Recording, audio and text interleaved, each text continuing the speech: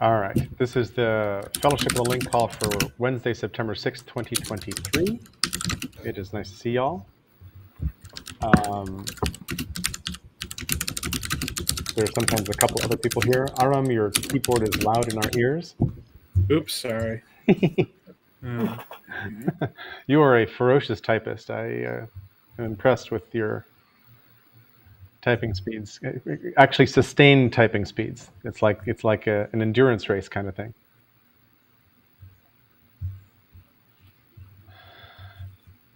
And it's a lot of practice. Yeah, exactly. I'm thinking we make tiny intros so David knows kind of who's in the room. David knows me a little bit, but I used to be a tech industry trends analyst. I've just been digging through some of my old boxes and finding a bunch of like gems from the distant past, including applications for grad school and a lot of ding letters from people who didn't employ me and a bunch of other stuff I'm just dumping. But then there's a bunch of other stuff that I'm scanning, and then a few things where I'm keeping the paper because it's sort of sentimental or maybe meaningful or something like that. But lots of stuff, and then a whole ton of articles that I photocopied and stapled. And the first thing I do now is I Google for the title of the article, and if it's available on the web, I just curate it into my brain. Anyway, I've also been feeding this mind map for 25 plus years, which you are now in, David. And I'll pass to Chris if you will introduce yourself. Hi, I'm Chris Aldrich. I live rent-free in Jerry's brain. And have for a long time. Which is loads of fun. I've spent loads of time in the entertainment industry, variously in exhibition first, agenting, managing, producing, even done a little bit of distribution.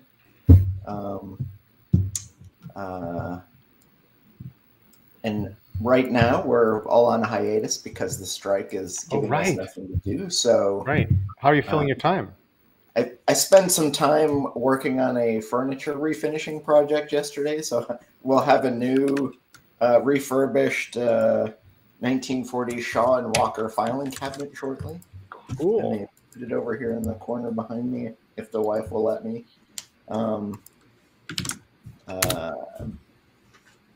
I don't know what I'd reasonably well known as a member and tinkerer in the indie web space, encouraging people to own and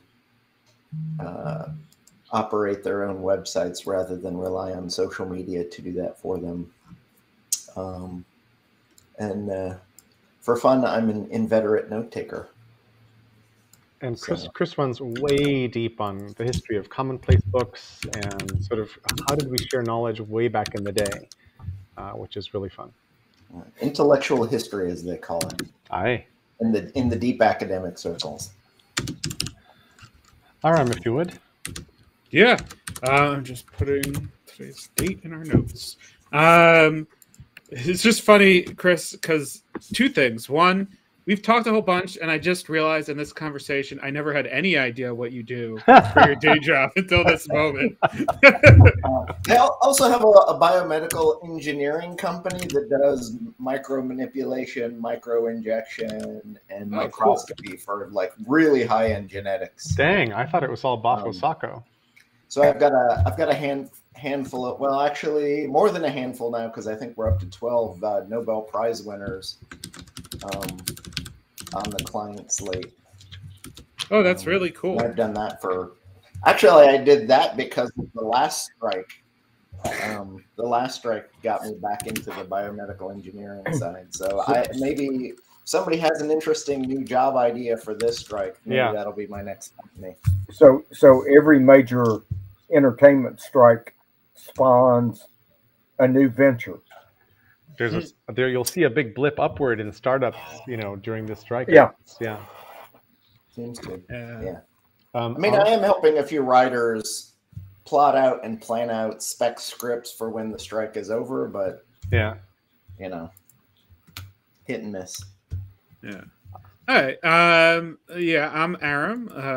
Aram Zucker-Scharf. I currently day job at the Washington Post, where I lead privacy engineering. I also have been heavily involved in publisher-oriented advertising technology.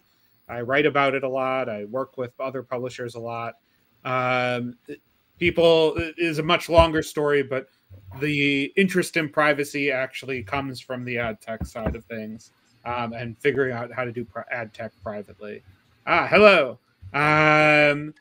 Beyond that, I'm involved because I also am a very frequent note taker and a fan of indie web stuff, though not as involved as Chris is. I spend a lot of time making tools, mostly for myself, but occasionally they get to other people. The biggest one that people in the indie web community are probably familiar with is Press Forward, which I led development on for many years. It's an open source tool for using WordPress to manage and archive a variety of websites. That generally is sort of where a lot of my interests fall: archiving, linking, tool making, and sort of thinking about how to leverage these things in ways to improve stuff. My current sort of project within this context is working on sort of how we link notes tools together. And the notes tool I'm using is an 11T based system to begin with, called context.center, which is the website name.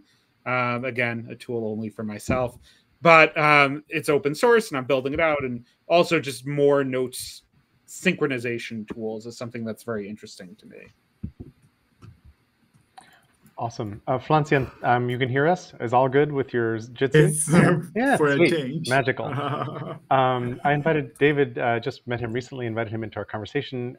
He hasn't introduced him yet, but we're doing a quick round of intros, so if you would be so kind. Welcome, David. Do you want to go next, David? Oh, go ahead. Or do you?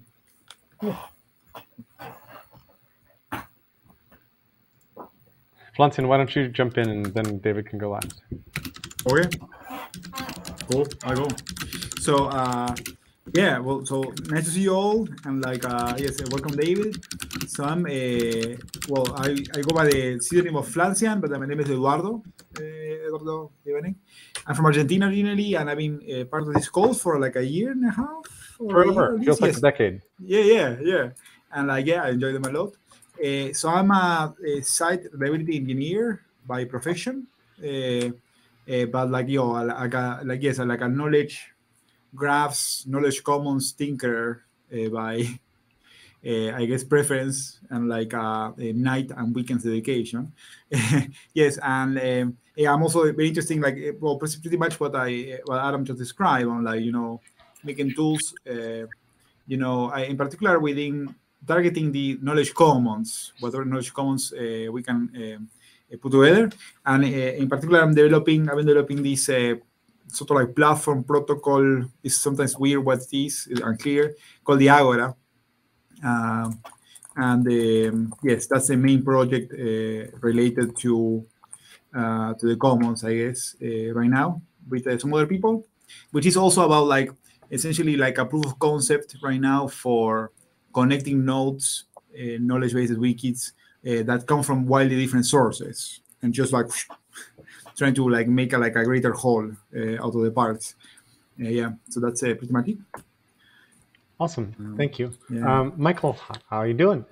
I met David recently. He's a brain fan like me and does other stuff, and we're doing a quick round of intros so that he knows who's in the room, if you wouldn't mind doing one of those. Sure. I'm Michael. I am in what is now called New York on Wappinger lands, the Ohlone. I'm not the Ohlone. Ohlone, they'd be on the other coast, right? Yeah. Lenape. I spent too much time in the Bay Area. Slip of the tongue. The Lenape greater lands. And I'm very interested in information meritocracy, and how we all define it, and how we help each other find stuff. I have been working on a platform called Factor, F-A-C-T-R, which you will find at factor.com, for a lot of years. Have been hanging out in the Open Global Mind group for a lot of years, working with the Collaborative Technology Alliance, and which is a collaborative.tech, another cool thing. I'm involved with All Tech is Human, who are having I don't know where you're located, David, but there's a thing going on in New York this coming week. All Tech is Human is putting up about the future of social networks.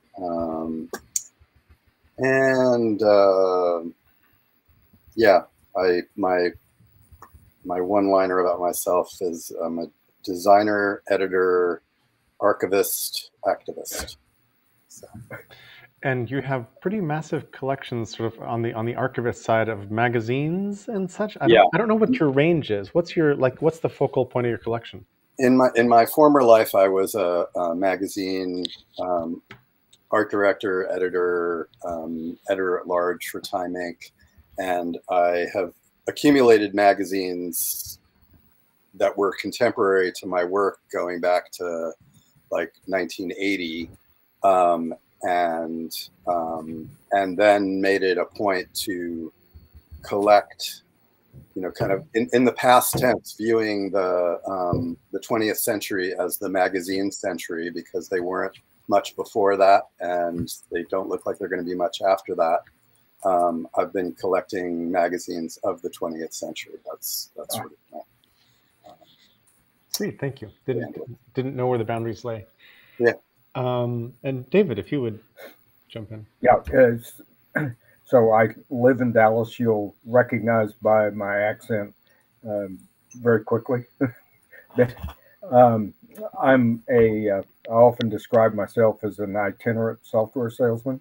I grew up as an itinerant cotton farmer as a kid, and migrated to the big city of Dallas, Houston and Dallas, and became an itinerant software sales guy, and then a technologist of some minor capabilities, but mostly focused on trying to help people solve big enterprise class problems and challenges through various different pieces of software.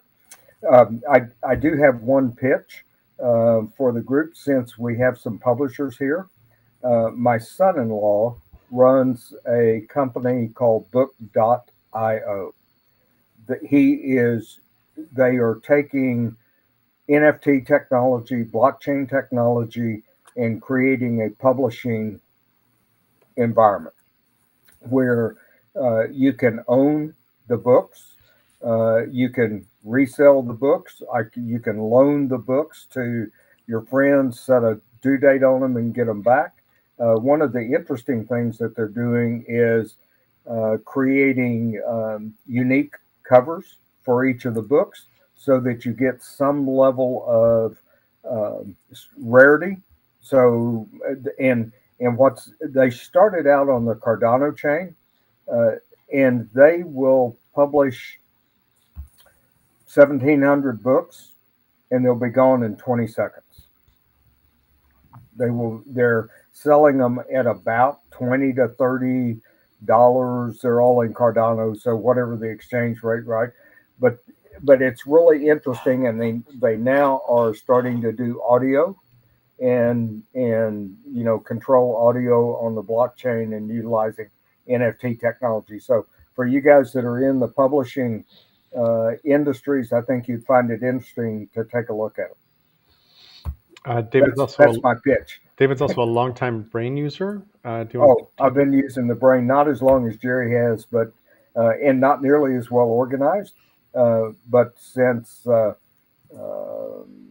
I think early 2000 was in my kind of first foray, and still have it. I only have one Brain. It's not great, but it's there. I thought I was the only Brain user who had only one Brain until we talked. So there we Yeah. are. Because it's unusual. Most brain users treat it like word, like a word processor where they make lots of documents.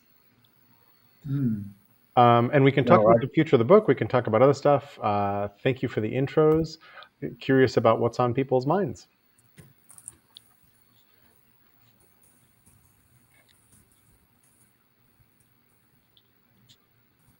Michael, you're about to jump in, but you're muted, right? You're looking for the Michael's tab. gonna You're say looking for the something. tab. Have you found the tab? That's another Yeah. problem with Jitsi. Is Looking to get back from book.io to the Jitsi tab. Yeah. I was curious to ask David. I see some like major kind of public domain publications, which is sensible. I mean, like to create something that is made special by its edition and limited, cover or design. I was just curious if you know about how that's working and whether with a book like Alice in Wonderland that I saw was there, Swiss Family Robinson. So is one illustrator, designer taking that title and doing multiple variations? Yes, they have one artist. He's using generative AI to create massive numbers of covers. The team is a very small team. It's 5 people, maybe 6 now, and so their one artist creates the covers, and the group kind of picks them, puts them together in a rarity chart, and that's you see a lot of trading for rarity count as well as just the cover that you like, right? And so it's for me, it's been interesting to watch kind of the so they live a lot on Discord, and to watch the behavior of the uh, aficionados of various different blockchains, because they're now publishing on multiple different chains, and in fact they are in this sometime in the last 3 or 4 months they got to the point where you can actually use a credit card, so that because they call it the mom test, and the guy's the guy's name is Josh Stone, and the question is, can his mom go on the web and can his mom go on book.io and buy a book? And my wife fits in that mom category as well. So it's interesting where he seems to be getting a significant level of backing from a number of different publishers. And one of their interests is this ability to, if you wanted, let's say there was some book that Michael, you and I were talking about, and you didn't own, but you really loved the book, loved the title, that I could, at some point in time, I could send you that book, have a unique custom cover created for you, and if you're, let's say the book, you could find the book for $35, but I'd be willing to pay that publisher $100 for the book because it gets a custom cover uniquely for you. And the interesting thing, given your library of magazines, right? The interesting thing to me is how do we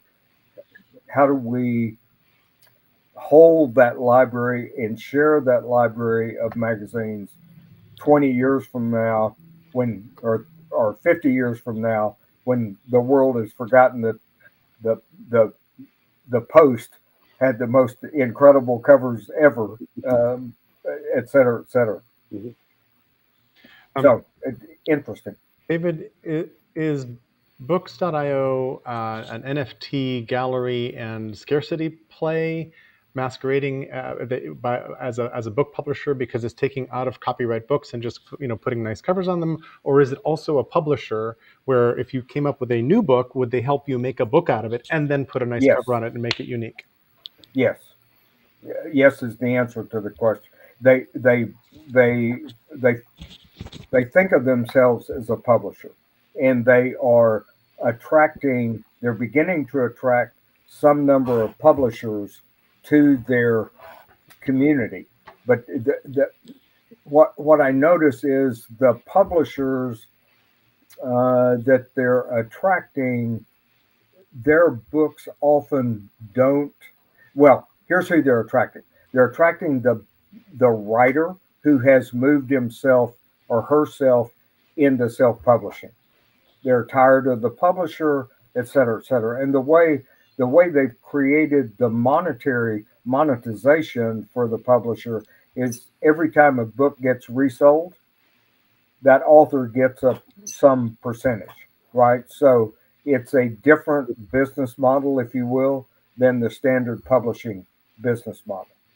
It's a smart contract. Yeah, right? So, yeah, oh yeah, yeah. It's all a smart contract. Yeah. And so if I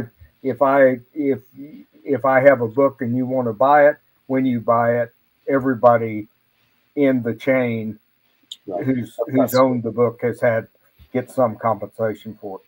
Yes. It seems like there's an interesting possibility here because one of the things that could happen is you could just attract people whose books aren't making it anyplace else, and so they're coming here. What you sort of want is some really sharp editors who are hosting books or who are curating books or who are curating authors. So Andrew Wiley is a very famous literary agent, but what is the equivalent of Andrew Wiley on Books.io in an NFT world, and how does that role change so that people could then start following the curator of a community of writers, because these are they're going to be better works. Right. And maybe that's just a fantasy, but I think that's a possibility in the space right now. Sorry, Michael. It is. Yeah, I would think. I was just saying having a sub imprint. That if Books.io is the press, and not necessarily always the publisher, to have imprints that live in that world. Yeah, and I know zero about the publishing industry. If he weren't my son-in-law, I'd know even less. So that's kind of what's interesting, because I've spent a lot of time in technology startups and done a host of different startups. In the year that they just celebrated their first year of their first publication, and it continues to grow at an incredibly, for me, a surprising pace. When they put a book out for publication or for cementing, that those books would go in 15, 20, 30 seconds is just pretty astounding to me. And it's as they can build the communities across the different blockchains, and the real challenge obviously becomes how do I take that to an even larger audience. So we'll see. Interesting to get you guys feedback and comments on it as you go look at it. Cool. Aram? Yeah, I was just gonna say I think to your point, there is, in terms of trying to find an opportunity for sort of rogue book publishing processes that act outside of the norm. I think the other opportunity that's interesting here is editors, but not just getting it edited, right? Getting editors a cut, right? Because this is a big problem that I have personally, which is I write professionally, and I always could use editors, and I don't want to use them for free. So anything that I publish that gets earnings right now, right? The way that the structure works is you pay the editor on the assumption that you write something, that thing will get some level of earnings. So here's upfront their percentage on that anticipation. But it would be nice to think about ways to attribute credit better to to the editors and give them more of a royalty model. Mm-hmm. Yeah. Hey, Bentley. As the smart contract technology and blockchain technology continues to advance, move forward, et cetera, I think we can arrive at a place where any contributor to some, whether it's a book, a magazine, a piece of art, et cetera, can now be on a royalty basis, right? I mean, I spent a lot of time around the oil industry, and the royalty systems that do those, that's a horrific math problem as it gets passed down through generation after generation after generation. So it'll be interesting to watch what happens, 30, 40, 50 years from now. Beyond that, I don't think I'll be around, so it doesn't make a lot of difference. Well, this platform is an interesting model, but on first blush looking at it, and I've just spent some time looking at different translations of Anna Karenina in the last month. First, I'm shocked. There's no name of the translator of the book I'm going to buy, so I have no idea which edition or which translation of many I'm going to get. But it seems odd to me to pay what looks like almost $35 for a public domain copy of what I'm sure is a public domain copy of a translation of a book that I own 4 print copies of at present. And the only unique or interesting thing that I don't have in making that purchase is maybe the book cover art. But if that was generated by an AI, which presumably I'm sure it is, yes, that doesn't have a huge amount of value. It seems to me you should rush to market and buy it now so you can complete your collection. I mean, I think the scarcity model should absolutely close the deal here. Well, I don't think there's ever going to be a scarcity market for Anna Karenina or Tolstoy in general. I think so. As you say, when you look at it on its face, you kind of say, "Wow, 150,000 or so books published in the year. They're all public domain books, and they're largely acquired by Cardano chain aficionados, right? So how do you take that? How do you get that to become an industry, monetized, etc.? But they seem to have a significant level of interest from a number of big publishing houses that have given them some level of funding. So as with most startups, they defy life. Bentley, you came in a little bit late. We're talking about David's son-in-law's startup books.io. Yeah, Book.io, sorry. Yeah. Good correction. And that took us into sort of a conversation about NFTs and how these different things work.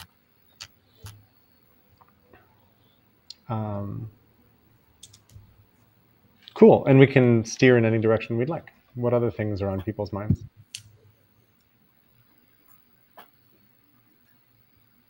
Flancian, how goes the Agora?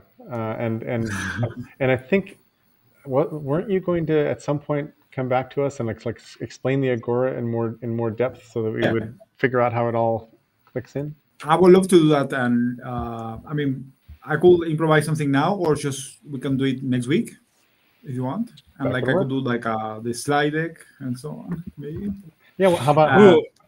I'm up for a presentation, but let's not do it next week. Let's do it the week after next week because I can't make it 2 next weeks, week, and I want to make it. Yeah. Okay. Good. Okay. Perfect. Yeah. I mean, I would love that actually. I never want to impose too much. I sometimes impose a little. We want to understand Agora better. So. Thank you. Me too. Sometimes like developing the Agora is like a means to understand it. Sometimes. But yeah, I will love to set the date at 20th of September. Let's do that. Yeah, and like on whereabout on like news there, we have like of course like some other experimental agoras up now, and like I'm still like trying to drill down on the model for like sharing things like the ingestion paths into the agoras. So essentially, how to run a set of agoras in a way that is efficient, instead of having every agora have to duplicate work, like ingesting posts from social media, for example. So now we finally have like a shared repository of social media posts. So if anybody wants to like run an agora and write to it from social media, it will be easier to set that up. Essentially, they can rely on common infrastructure to do that. And beyond that, the next big thing is as planned now, and maybe your reaction lukewarm or like positive or negative, here goes, will actually influence the priority of this and how enthusiastic we are about it. But like the next big thing will be activity power integration, which will be that's interesting. There we go. Okay, thank you. Yeah, so essentially, and actually, it's this serendipity aspect to it. I mean, this has been in the back burner for long, but Banspo, who was here, Timur, right, who was here like in a past call, developer of Betula. We're working on Activity Pub, and like, we decided to like work on it together on our respective projects. And then like a few people reach out to me saying like, hey, is there any note-taking app which is Fediverse, like enabled or is on the Fediverse? And I'm trying to answer that question. I found some things, but nothing very like spot on so far. And to me, that seems like an interesting space to tackle. So yeah, the idea is to actually have activity Agora integration done in a way that is tool agnostic. Essentially, if you want to have your nodes in the Fediverse and use sort of a convention to interact between nodes and the federation, including Mastodon and so on, right? You could use the Agora for that. You just sign up for an Agora and say, essentially, each Agora comes with like a matching Fediverse presence instance, and then for example, like Jerry now, Adam. Who have like gardens in an Agora, you could say, I want to post this, or every time I create a new node, maybe I want that to be posted to username at Agora, which could be seen as a post from Mastodon. So essentially, sort of like a feed provider model. So is anybody more familiar with the Fediverse who can name a note-taking tool that is favored there? I don't think. I mean, it sounds like you're sort of building the note-taking tool. I don't think there is a. I'm pretty familiar with the Fediverse, and like, I don't think that there's something that's specifically a note-taking tool. Like, there's lots of micro-blogging and a smaller number of macro-blogging, and there's photos and videos and all sorts of other tooling. But I don't think there's a note-taking tool that's specifically Fediverse. But the interesting thing is, right, in terms of what you're building, Obsidian does have the capacity for like different types of hooks as plugins. So if you had a thing that was like, hey, send your notes here and we'll process them, the thing that could probably do that is Obsidian, with very little work in the building the plugin phase. The plugin, like Obsidian Publish, you mean, or something different? More like, sorry, ask the question again. Like Obsidian Publish? You mean Obsidian Publish, or are you referring to something else? No, I mean, Obsidian Publish is a thing that exists and could be part of that, but more along the lines of, right, like, there's a good example in I think we mentioned it briefly on one of these calls, Obsidian Git, right? Yeah. The idea, like, you can save things and then press a button and say sync with GitHub, right? You could see the same exact thing working to say, hey, push to an activity pub server and have it propagate there, right? So I could imagine a flow for the Agora where it's like you have your Obsidian and you have a designated Agora, and you hit publish, and it pushes to the Agora, and that Agora populates out to the rest of the Fediverse. Yeah. So the idea will be to exactly this is precisely the model. Logseq. I mean, Obsidian. Some people use Obsidian Git. Some people use Logseq. I mean, of course, we have like different other gardens. Like from different formats. They all have this notion of like automatically pushing usually. And yeah, the idea will be to like to some extent this is the dream, right? It's like to say if you agree on a commons, then you can essentially get services through that commons. Essentially, with very little additional setup cost. I mean, this is the to some extent the promise of every platform, right? And why but of course, the Agora wants to do this as a knowledge commons and an actual commons in the sense of like free and fair and alive and so on. So this will be the dream. One of the interesting things that would be fun to see that I don't think exists in that activity pub space is a different sort of UI. So if I'm taking short, let's say index card size notes or tweets or Mastodon type things, you can publish them and see the most current one. But more interesting would be to go to that and see the thread of other notes that either come before it or after it in a longer thread. Right. So that you can follow some bigger chain of thought or create bigger chains of thoughts. And use that as your UI for presentation rather than here's just a stream of random stuff that I've been thinking in reverse chronological order. But here's a thing I thought recently and how it fits in with 30 other things around it, which no one is doing. Exactly. Yeah, I completely agree. I mean, this is where so the Agora bot has been trying to like experiment with this in the cheapest way that we could get running, right? But it's like, what happens if you take the same streams and then you organize the data in a non-stream first way? So, like precisely, going for commonality and like connectedness beyond like just the timestamp, right, in which they were emitted.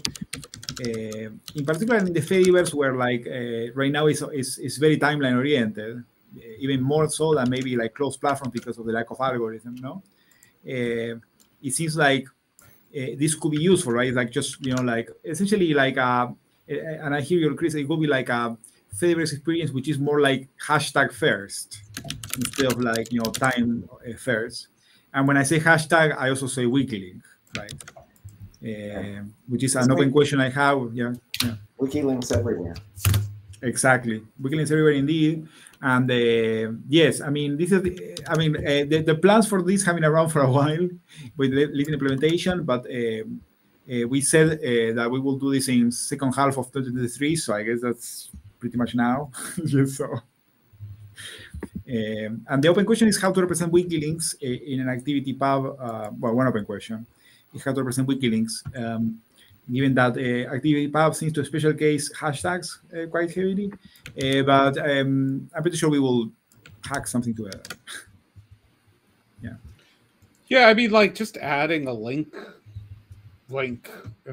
seems like the way to go, right? And you could just have some sort of decoration to indicate that it's a wiki link. I know, like I see your output on other platforms. You often use the double bracket.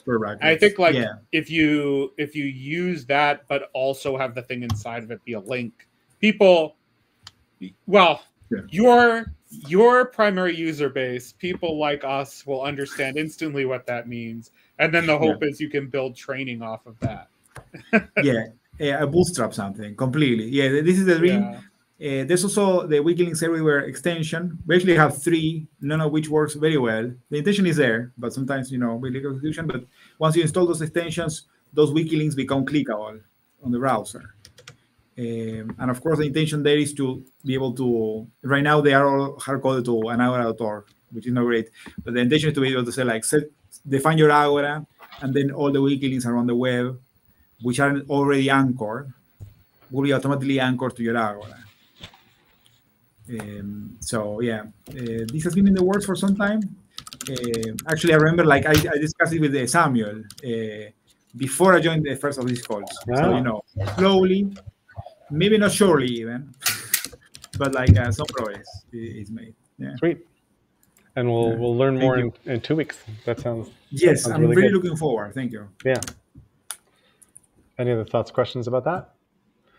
I wanted to raise for a second time, a question I brought in that we talked about a little bit before, which is one that came up in a post I read, which is, does ChatGPT and things like it obsolete note-taking? Like the post was like, Tiago Forte's system doesn't matter anymore because we now have a way to query and get responses in a structured way. Why bother curating human notes?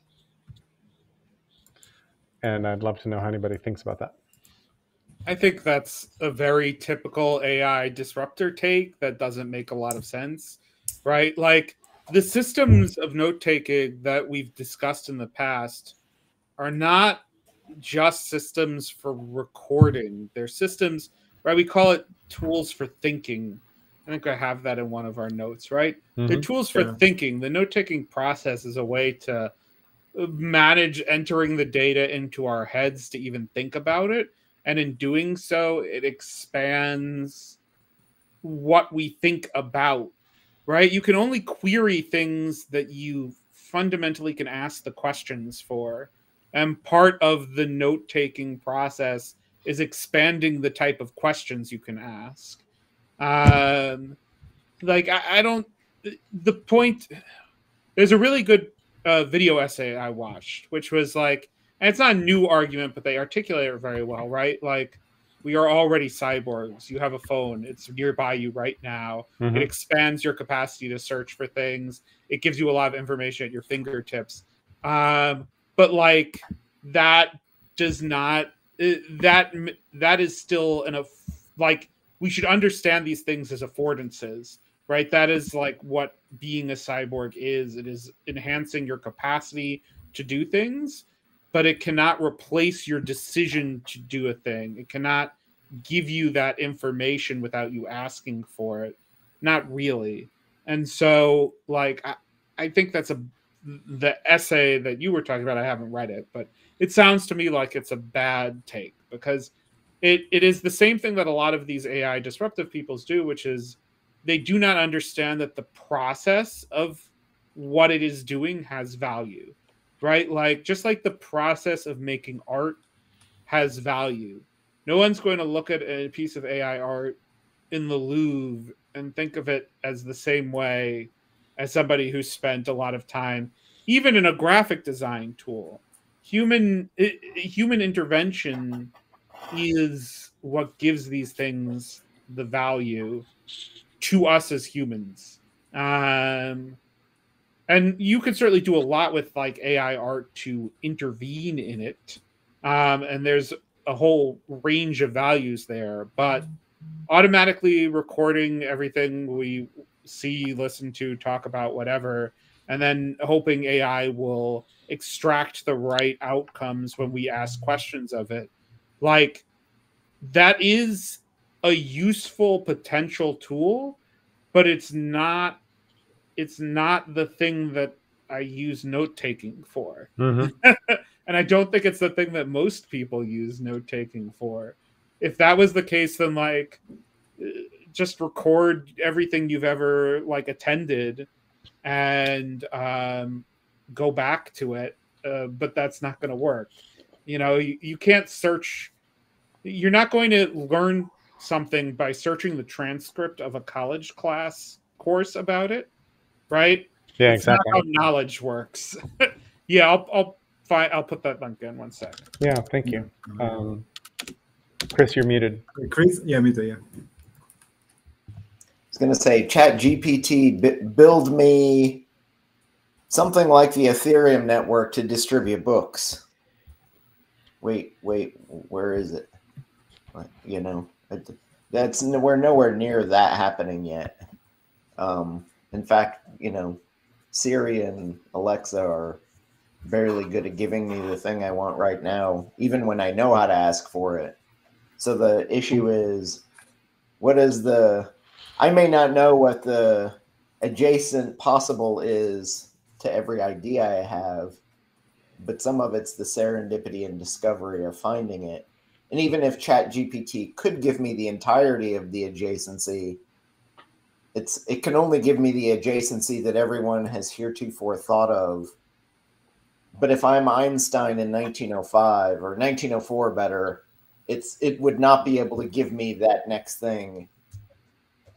And that's really what, it's useful and it's great, and it may make some more interesting, super hard targeted search stuff, but it's not, it doesn't have, it's not giving me the things I really, really want. I'm unclear that LLMs can only regurgitate things that have been known or happened before, because I think they can interpolate or infer new stuff. Like what was interesting about AlphaGo or AlphaZero in playing just the game of Go was that it was inventing moves that humans hadn't been invented yet, because it was just given the rules of Go to go, beat itself, and it didn't have any of the assumptions of historic Go players who have. There's kind of a bunch. There's a feeling and a sense and a rhythm to it that humans have incorporated by learning Go. That the machine was like, well, screw that. I don't care about that. I just want to win Go games. And to me, that was creativity. Now, that's within an extremely narrow space of black and white stones on a 19 by 19 grid with a couple rules for taking territory, which is not what the real world is with pros and everything else.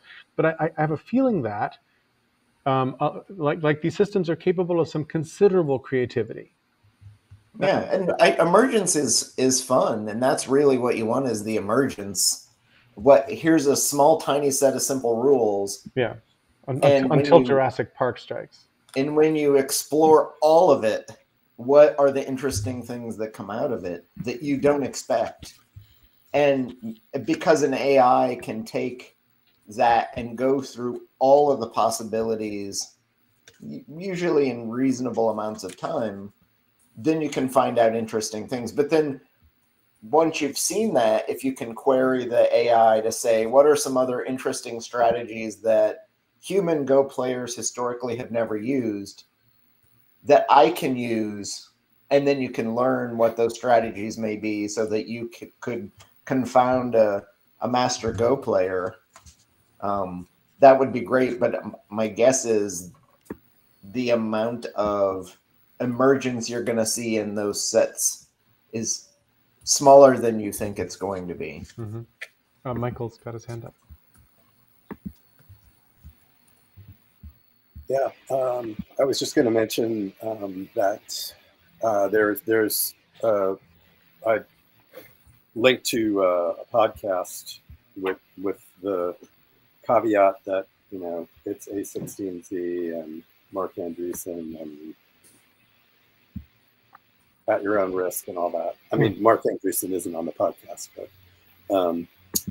but MEM, one of the pieces of software that's discussed is an Andreessen Horowitz investment. But the conversation there about note-taking and second brains and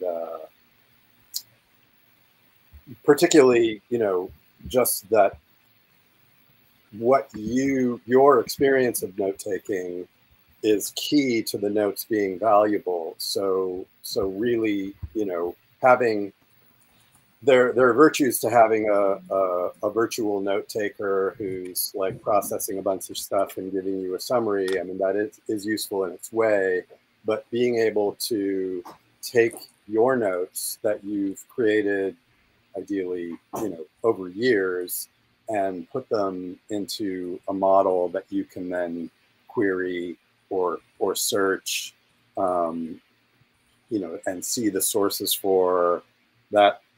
That does seem like it's sort of a middle answer, Jerry, to your question.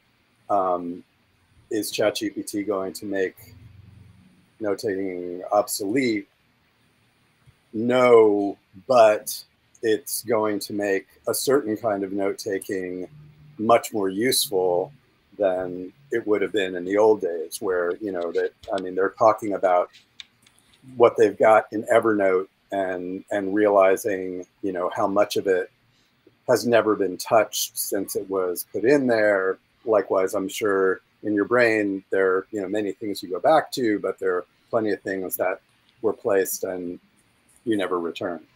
And then what what's big and does get mentioned there is the idea that, we've talked about before, that surfacing the note that somebody you trust has shared with you, somebody you trust on a certain subject has shared with you as you're trying to put together, some thoughts about that subject. That's what is really golden, and what, Yes. I think we're all in our way working toward. Yeah, I have an earlier tiny thesis that was that when Google came out and the archive came out, we kind of outsourced our memories to Google, and that was a mistake. We were like, I don't have to worry about cataloging or connecting up and collecting up and curating the things I see. I'm just going to Google for it later, and that'll be okay. And it turns out that it doesn't work really well, because things that don't have a lot of inbound links don't get Google juice, don't show up in the search results. A bunch of other bad stuff happens.